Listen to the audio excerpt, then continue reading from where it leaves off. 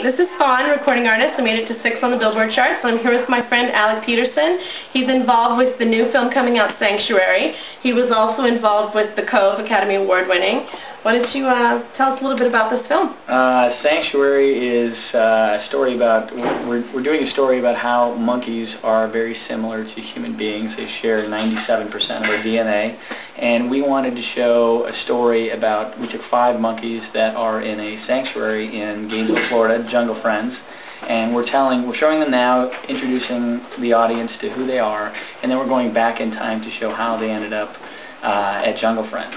And it's an amazing story. Some of them were taken from their mothers, ripped from their backs when they were, days old, and essentially sold on the black market, sometimes online, to families, to circuses, to research labs, and they are at a sanctuary in Gainesville, Florida, where they are taken really good care of.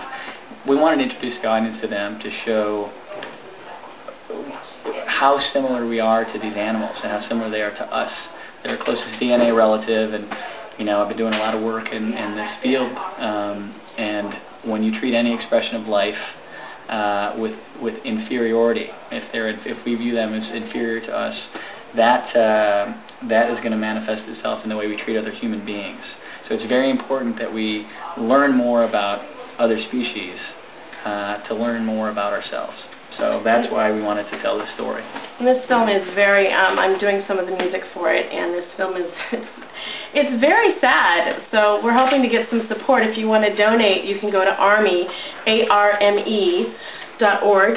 and donate for Sanctuary so we can make this film come out in 2011. Yeah, and it's not just sad, though. It's actually, what happens to the monkeys in the past, how they got there, that is sad. But at the same time, there's people that are taking care of them, and it really is a great story. But I think as people learn more about what they each individually can do to help, I think that's really empowering, and I think that people are going to learn a lot through this film. Absolutely, and I think, too, that it will educate, because we need to stop the testing, the animal testing, stop the organ grinder. There's still organ grinder monkeys on the streets of New York, and it's just the story of 5 monkeys and their history and their story. Now, Alec also was involved with The Cove, and so he's doing a lot of philanthropic films, and I'm just really happy to have him on board. Yeah, well, I think it's great to tell great stories. I think everybody loves a good story, and The Cove did a lot to open the eyes of the world about what's going on in Taiji and how that relates to here. That's a great film, by the way. Yes, don't go to SeaWorld. Don't go to support that. The key to stopping the slaughter in Taiji is to not go to SeaWorld, because what keeps that going is people going to swim at dolphin parks and dolphinariums and SeaWorld and the like.